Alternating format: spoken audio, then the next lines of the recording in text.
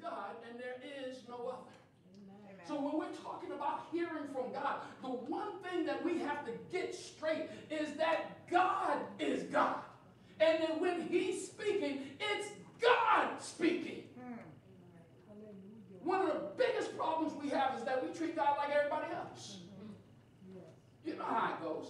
If somebody's talking and you don't really want to hear what they have to say, it goes in one ear and out the other. Wow. You take it, what you want out of it, and you dismiss the rest of it. Wow. And depending on who the person is, you might not even hear them at all. They could just be talking.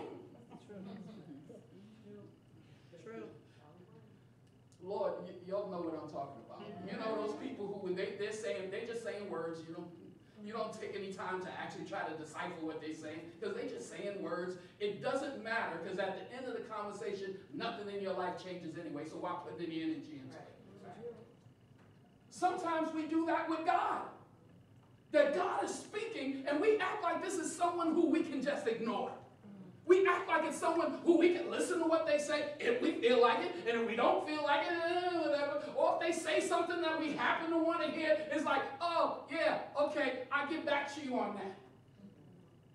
Have your people call my people. And I know the Christians like, no, Pastor, we would never do that to God. We would never treat the Holy One of Israel that way. Never. But when we ignore him, when we don't seek his face, when we don't ask what he wants of us, we're effectively doing the same thing. We're still telling him he's really